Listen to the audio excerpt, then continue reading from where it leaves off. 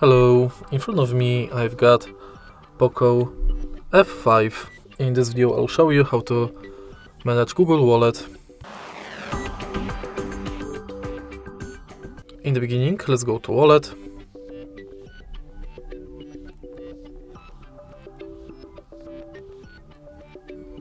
Tap Explore Wallet button. And as you can see on the homepage of this app, you can add payment cards and check quick tips. Also, you can add new passes to wallet like transport pass, loyalty and gift card. If you go to menu, you've got access to your Google account, all wallet tips, contactless setup where you can set Google Pay as default app. You can set up payment card, check if NFC is on, if you've got a lock screen set and if your phone meets security requirements. Next, you can check full list of participating banks.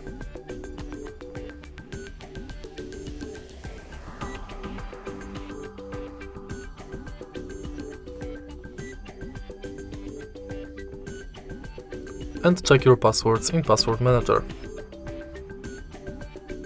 In your data in Wallet, you can manage payments data and passes data.